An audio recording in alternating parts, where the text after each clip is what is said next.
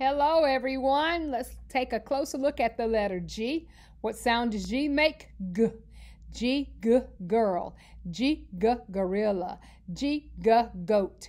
G, g, gate. G, g, grapes. And G says g, g. Front of the book. Here's the back of the book. The spine.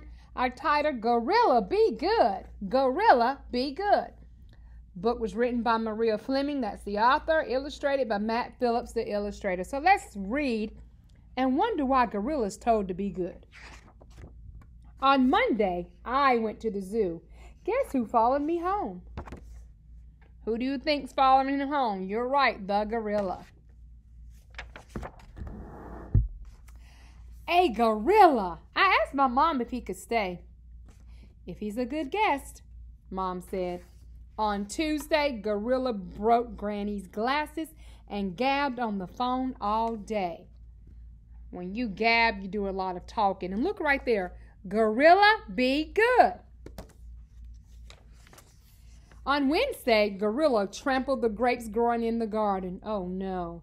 On Thursday, Gorilla gobbled up a gooseberry pie, a gallon of ice cream, and other goodies.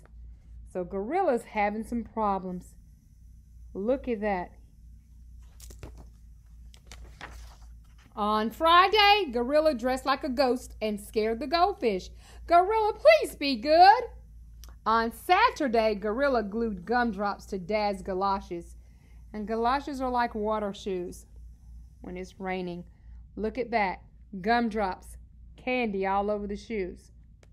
Scared the fish out of the fishbowl. On Sunday, Gorilla invited a gang of friends over. The gorillas played golf and other games. They made a great big mess. Look at the house. Look at the room. And he said, Gorilla, please be good.